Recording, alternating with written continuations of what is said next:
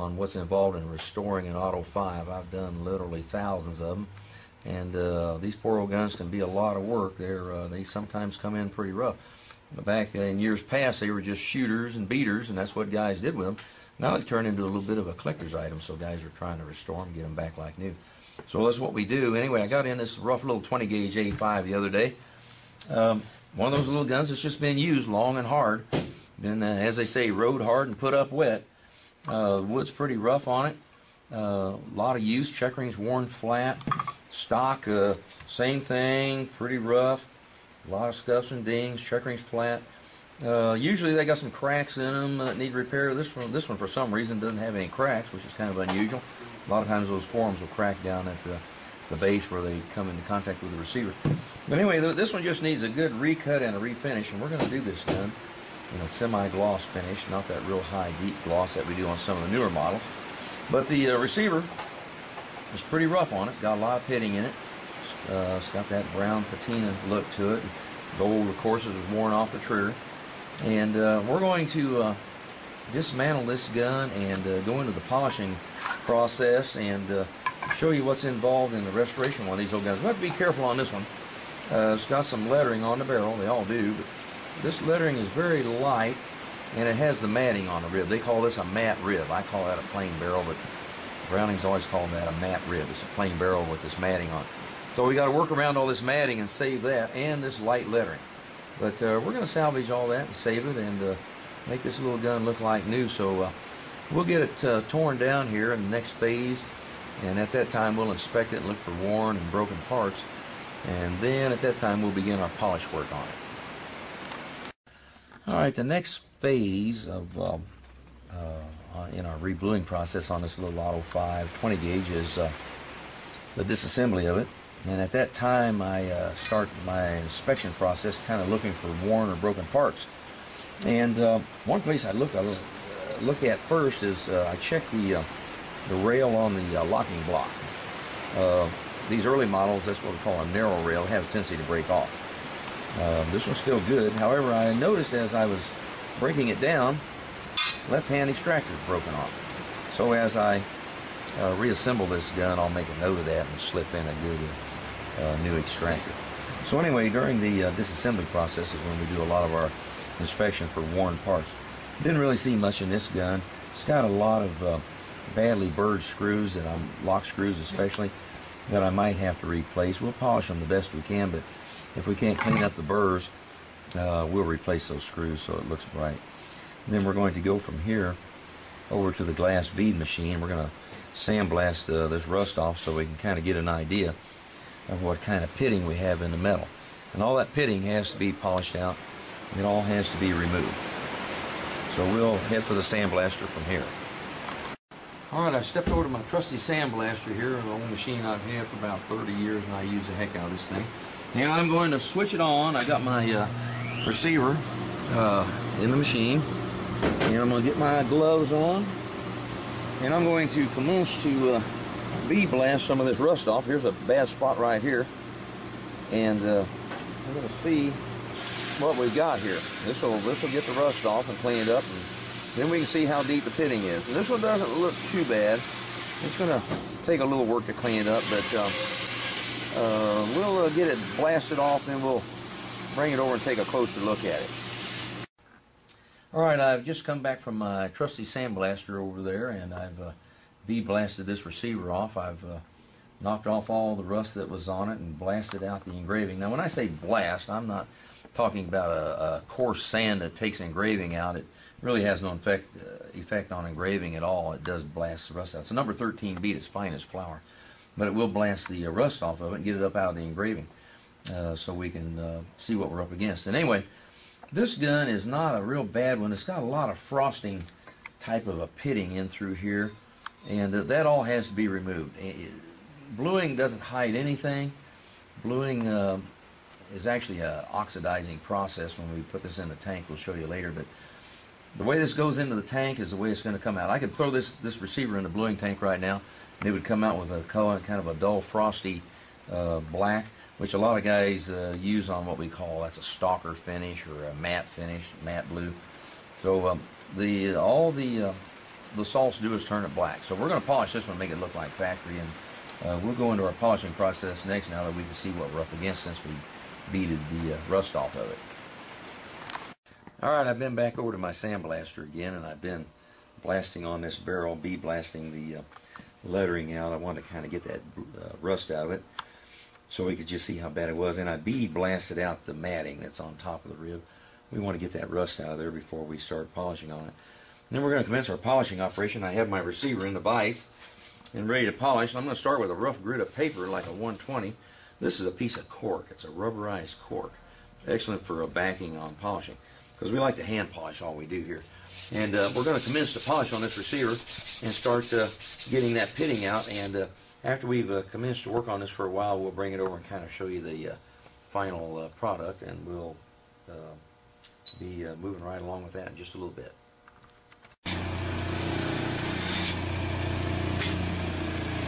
Alright, we've buffed this this receiver on the our Tampico brush wheel here, and it's given this receiver a nice satiny sheen.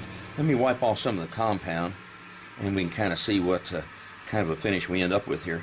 It's going to be a nice soft satiny sheen. Now what I'm trying to do is get this thing totally ready to throw in the bluing tank, because you got to remember on bluing, all those tanks do down there is turn it black.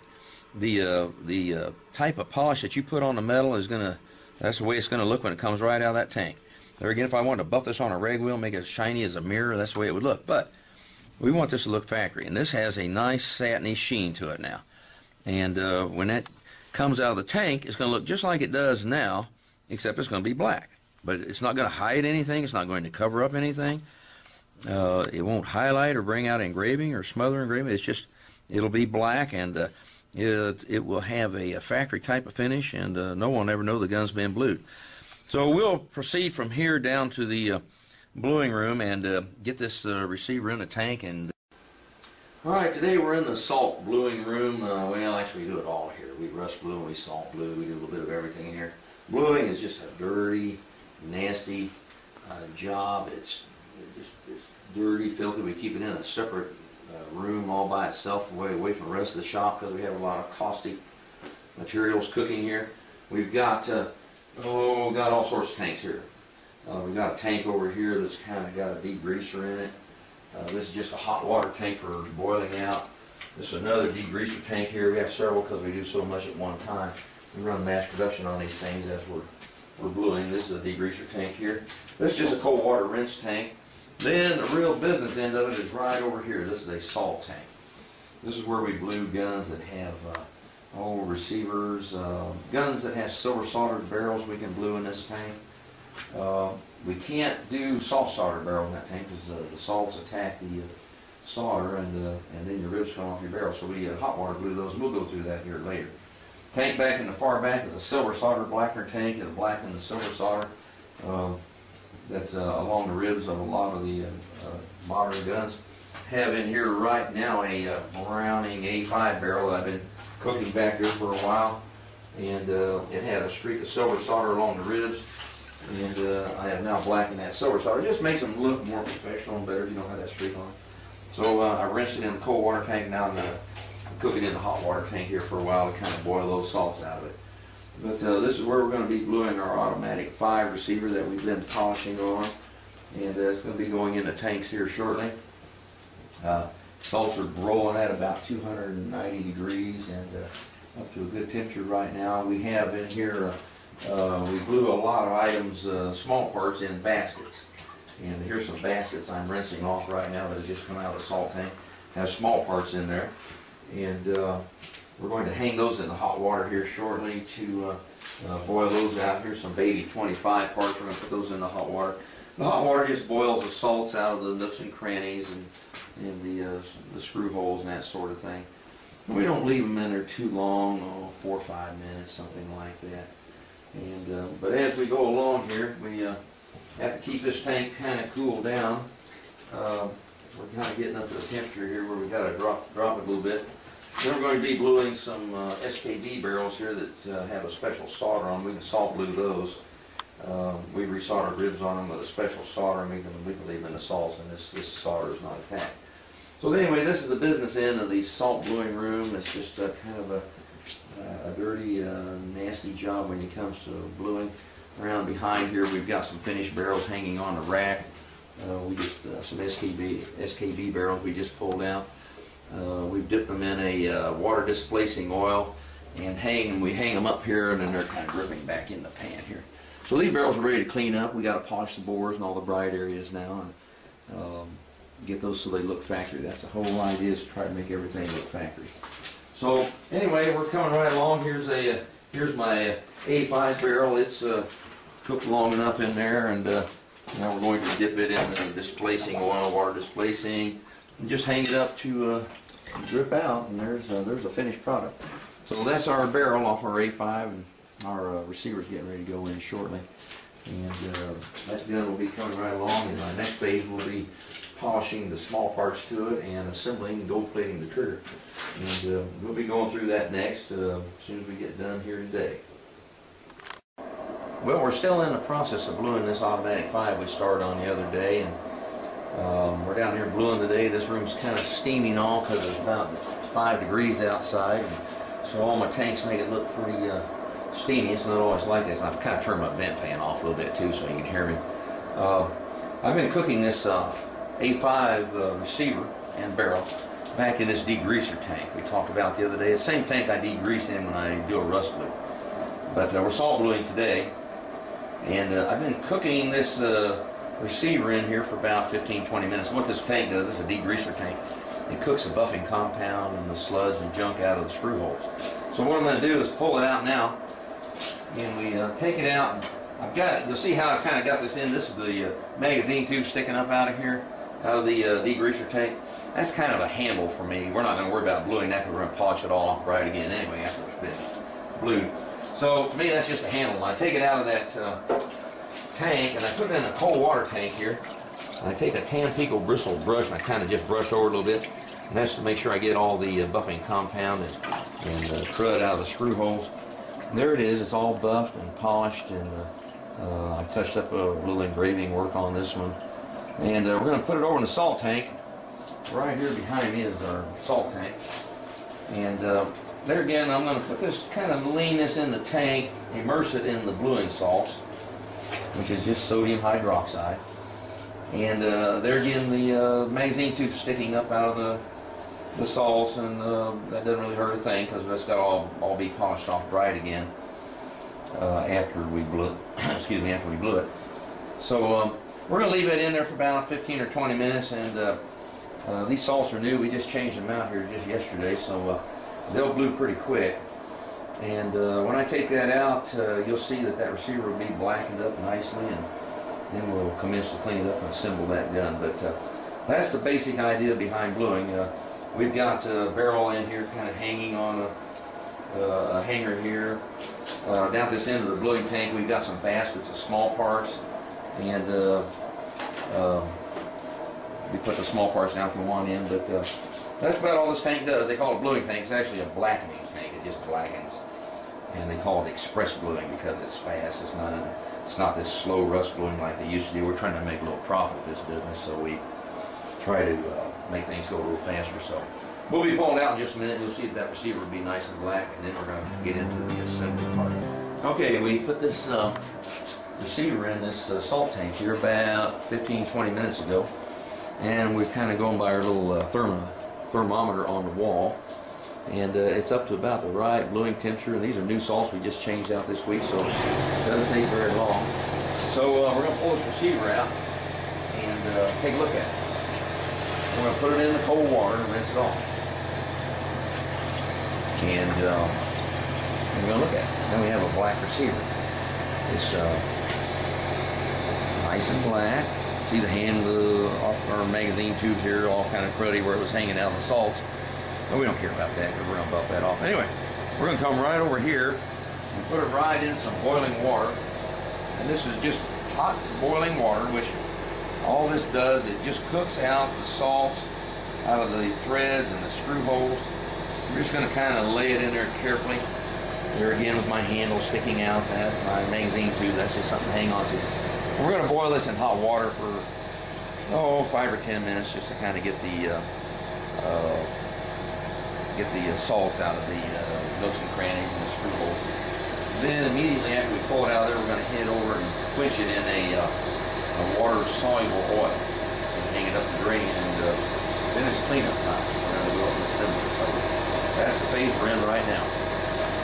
All right, a few days ago we did a batch of reblues and had, I don't know, 7 or 8 Auto-5 receivers to blue at the time, and we blued them the other day. And as you remember, last time we were down that tank, we were just kind of hanging receivers in there, and magazine tubes were sticking up out of the receiver. Well, we're down to the point now where we're into the assembly work. We just kind of run production line on these. We'll blue 8 or 10 complete guns, and then we'll sit down and spend several days just assembling.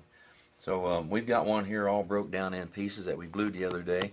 As you can see, I haven't really polished anything up on it yet. We've got the old magazine tube where it's stuck up out of the bluing salts, and it's kind of cruddy looking. We're going to buff that off, polish that off. We've got the small parts here that have to be cleaned up, and we've got to gold plate the trigger yet. Here's an old rusty trigger. We're going to gold plate that trigger.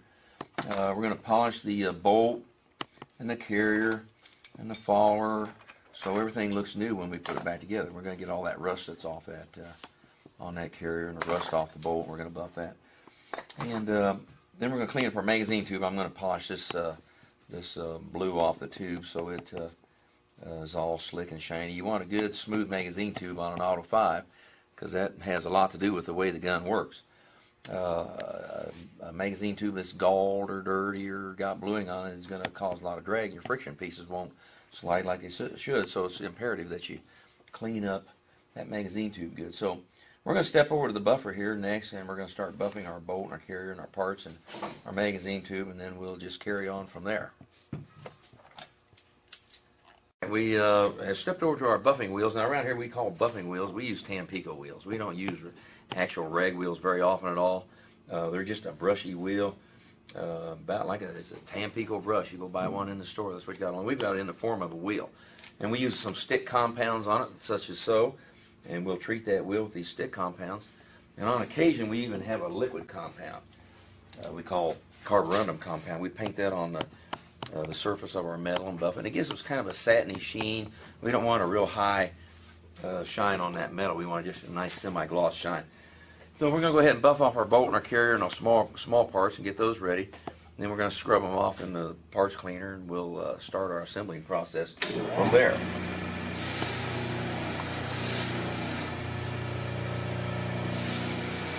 Well, we've just come back from our buffing wheels over behind me here, and we've been working on this little light 20 Auto-5 receiver, and we buffed off the magazine tube, got nice and slick. And the reason I do that, because these bronze pieces, they slide on this magazine tube, and if that tube is cruddy and dirty and you leave the blue on it, they don't slide well. And that's one of the biggest problems Auto-5s have, is when they get dry, dirty magazine tubes. They'll stop ejecting on you in a minute, and you got to make sure you set your rings right. But anyway, we buffed off this tube. We've gone ahead while we were at it, and we gold plated our trigger, and we've assembled our trigger plate here, and got all the parts in that. And we have buffed and polished our bolt and our carrier and our operating handle, and got all the rust and crud off of those. Now these are nice and shiny, and we scrubbed them off in the tank real good and got all the grit and grime out of them. We're going to check it again to make sure the extractors and all are working. We're always checking for broken and worn parts, firing pins. We'll keep an eye on this, the rails on the locking block. Anyway, we're ready to start putting this together, and we're going to commence by putting all the parts in the sides of the receiver, the cartridge stops and magazine cutoff and the carrier latch button and all that. And we'll start assembling here, then we'll kind of proceed on in just a little bit.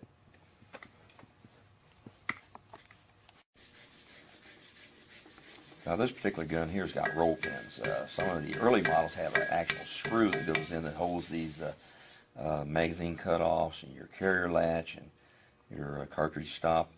They actually have a screw. These are the newer models. These have roll pins. You want to make sure you use a roll pin punch, because you don't want to get down, get your punch flaring out your parts there and causing problems. It drive down into that roll pin, and then you've got real problems. So you want to make sure you use a big enough punch that it doesn't get down in that roll pin. And roll pin punches are good to have a little part on that makes them so they go in better. We'll install our springs here, and we'll get into some other parts we're going to be installing.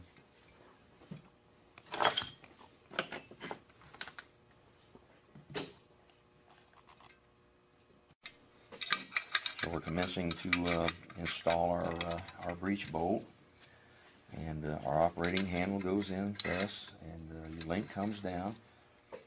Then we have a cartridge stop spring goes in the bottom. These have this particular model has a knurled pin. Sometimes they have a flat on that keeps them from working out. And these parts go in like so. And we have a little slot in the side of the receiver that makes room for it there. And we install them and drive them in. Make sure everything's tight. We're going to put our action spring in. Sometimes the old models have a wooden plug here. These new plastic ones last quite a while. They'll break sometimes, but the old wooden ones have to be replaced quite often. But this is a newer model gun with the plastic, so they hold up pretty good. And we're going to install our carrier. That's a two-piece carrier, split carrier, speed load as they call it. And you got to put your carrier screws in. They say, are these screws marked? How do you know which one goes in which side? I said, well, you got a 50-50 chance of getting it right. They're not marked. You just put one in, try it, and see how it indexes up. And if it indexes up right, then you got the right one. So 50-50 chance of getting those right. Of course, I got this one wrong, so no biggie. We just pull it out and slide in this one, and this one will be the right one. I don't put my lock screws in until I finish everything.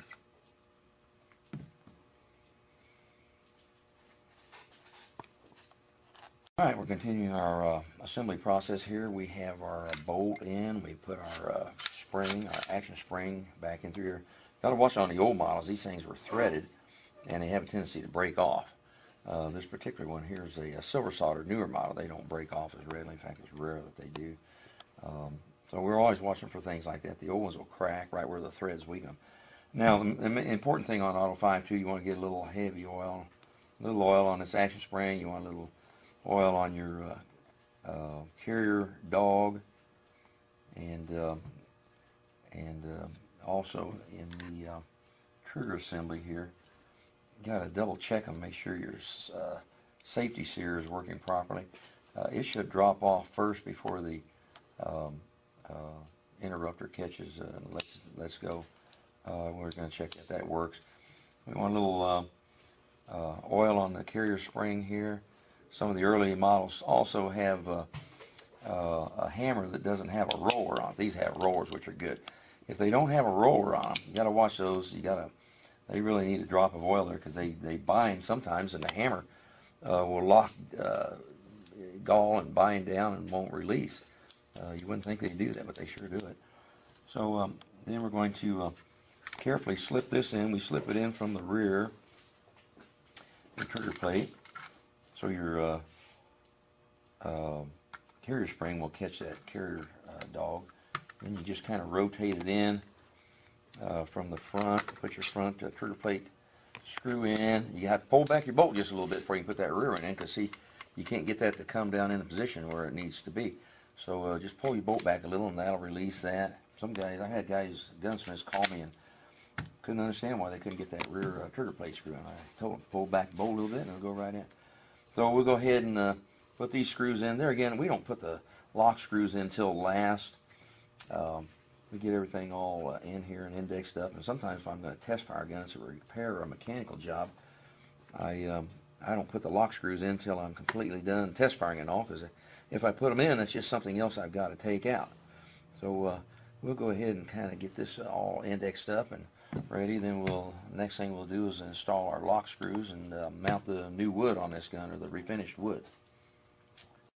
So anyway, we're just in the final process of installing this stock. We've got our stock retaining screw in. Now we're going to get our lock screw in. Got that in.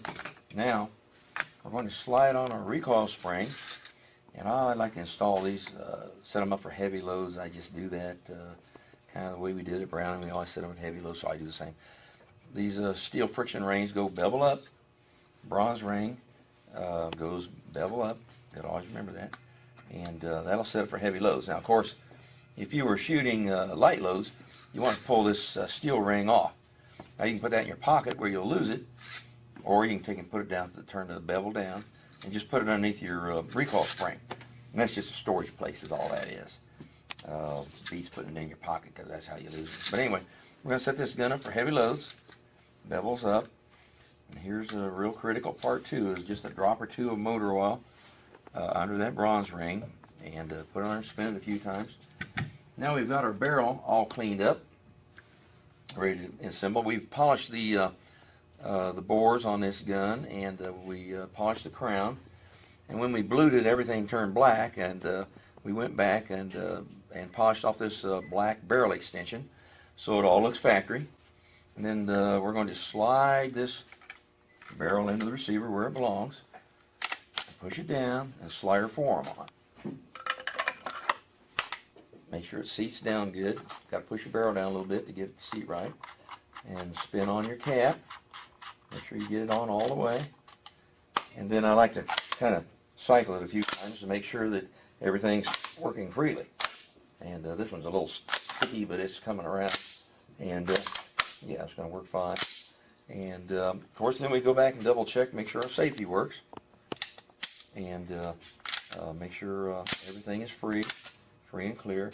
Sometimes we'll shoot these, oftentimes we don't, because we just know they're going to work anyway. We put so many of them together.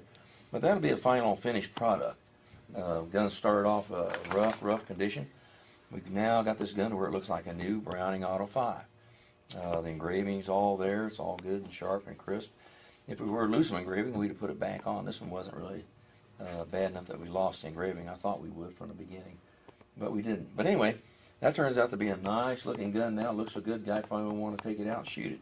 Probably put that in his gun cabinet and just leave it there, and kind of a collector thing now. So that's what you can do with them. That's you can start off with a rough one, and you can make that thing look like a new gun. And that's where we ended up on this one.